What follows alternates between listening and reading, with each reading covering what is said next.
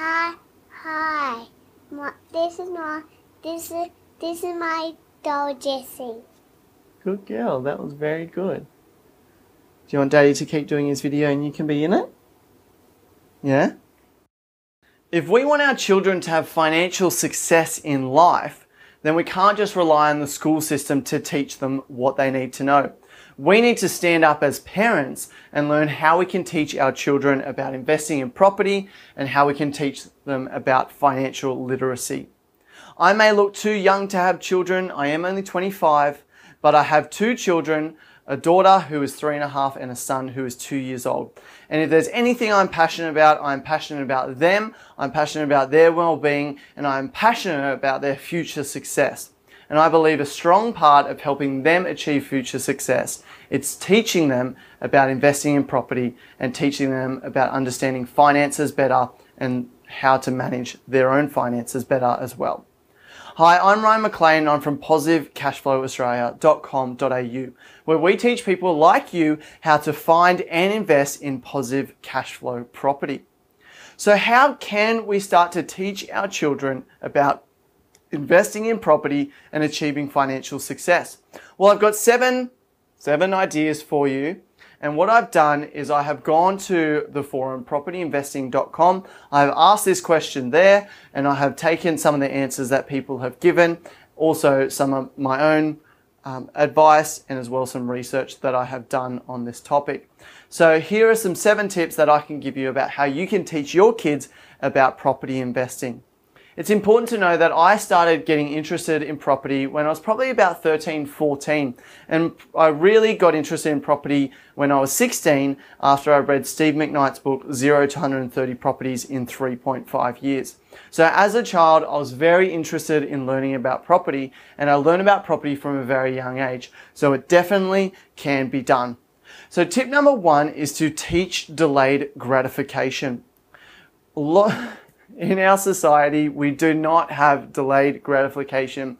And with the onset of the internet and the fact that we can access any entertainment anytime we want on YouTube or through social media, delayed gratification is not a skill that many of us have.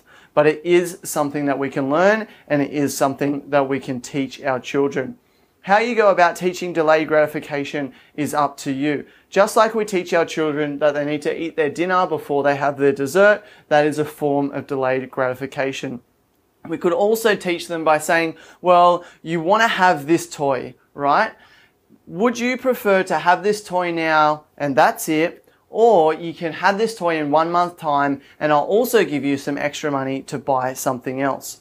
So by making them wait for the things that they want, we can actually teach them delayed gratification and teach them this important lesson. That's something that I'm doing now with my children because they are very young, and so I need to teach them about delayed gratification, and I need to teach them that they can't just have everything they want now. A lot of people on the forum talked about being careful about giving too much to your children or not giving enough. And it seems that there's a fine line between, I guess, babying your children and giving them everything they need so they don't have to go out and hunt it, and not giving them anything and then leaving them dry. Tip number 2 is to play educational games.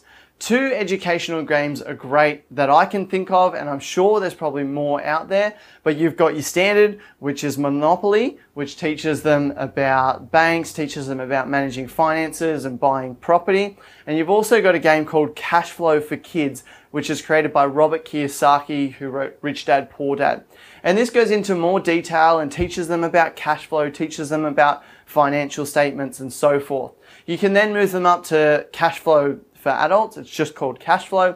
And there's also Cash Flow 202, I think it's called, which goes into more details about share trading and stuff like that. But one of our jobs as a parent, because our children can now access information whenever they want, they have the internet. We didn't have the internet as children. We had to go to books, we had to go through teachers or through our parents to find information.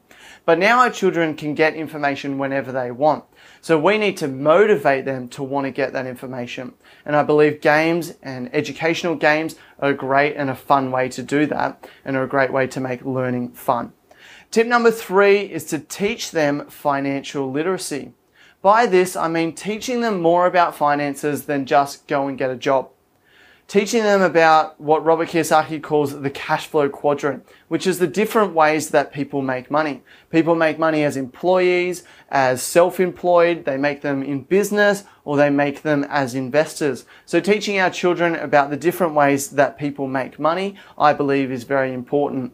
Also, teaching them the difference about working for money and having passive income is important as well. And we should be training our children's minds how to look for passive income and how to create that in their lives if we want them to achieve financial freedom. Tip number 4 is to get them to manage their own finances and to do financial reports. So this is something that I never did as a kid, and this is something that I wish I had to do, but it's to get them to actually manage their own finances and actually create reports around their own finances. When I moved from full-time work into running my own business in October of 2013, I found the cash flow analysis and doing your profit and losses and all of those different financial analyses very difficult. And so if I can teach my children how to do anything, I'm going to teach them how to manage their finances and how to report on it as well. So if they get income coming in, whether it be from a job or through pocket money that we give them, get them to report on that, get them to report on how they spend it so they can begin to understand how cash flows in and how cash flows out, and then they can then take more control over that. Tip number 5 is to do property investing together as a family. I remember when my parents bought their first investment property, they took us along to the open houses and they would always ask us what we thought of the houses as well. And this really got me interested in property. I wish they had gone into more detail, which I'll talk about in the next point, but doing things together as a family is a sure way to make your child enjoy something, because you're having quality family time, but it's quality family time around investing in property. So that could mean going to open houses, it could mean going to seminars about property investing, could mean speaking to real estate agents. But by getting everyone involved in it together and by doing it as an activity together, we can teach them just by having default family time. Tip number 6 is to show them the figures and ask for their opinion. This is something that my parents did a little bit, but I kind of wish they did it in more detail. And that was to actually go through the figures with me and to say, look, here's the property that we're thinking about buying. Here's how much it costs, here's how much deposit we have, here's how much it's going to rent for, and here's how the finances is going to work out. And then ask their opinion. What do you think of the property? How do you think it makes money? How do you think we can make more money from it? Do you think it's going to be a good investment? And by getting them involved on the smaller details and the financial details, they will begin to understand through experience more about investing in property. I believe a lot of people don't go ahead and invest in property because when you're buying your first property, there are so many things you need to know. You need to know about financing. You need to save your deposit. You need to know how to talk to real estate agents. You need to know how to search for property on the internet. You need to know how to deal with solicitors. You need to know about contracts. There's so many different things that you need to know. And so if we can give our children experience in those different steps, even though they're not doing it themselves, they're doing it with us and it's actually our investment, they will learn from experience. So then when it comes to buying their first property, they've got all this experience under their belt, even though they haven't bought any property themselves, and their confidence will be so much higher than someone who is overwhelmed by the amount of things that they need to know about. And tip number 7 is to encourage them to find ways to earn passive income. So property is not the only way to achieve financial success, and it's not the only way to generate passive income. So if we encourage our children to look for other ways in their life that they can generate passive income, then we're going to teach them to be more astute investors, and we're going to teach them to look for opportunities in the marketplace. So rather than just training our children to go out and find a good, secure job and then invest any money left over, if we can teach them about creating passive income, well, then they can go out and create passive income from themselves. It's so easy to do these days with the internet, and kids are starting their own websites and their own businesses. It might interest you to know that Snapchat, which you may have heard of, is a new social media thing. It just turned down a $3 billion offer from Facebook. And the guy who started Snapchat is 23 years old. Imagine being 23 and turning down a $3 billion business offer.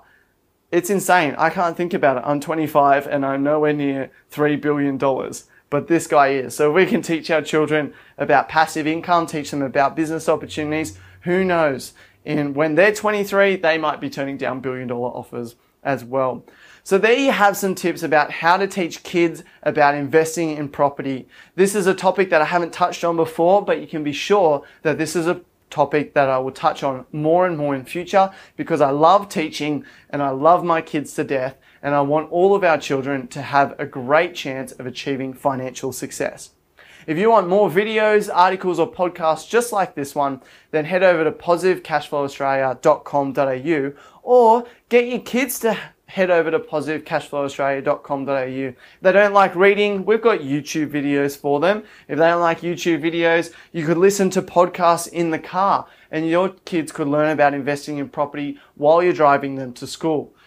You've got the radio, you've got control, so you decide what to do. So until tomorrow when the next episode comes out, stay positive.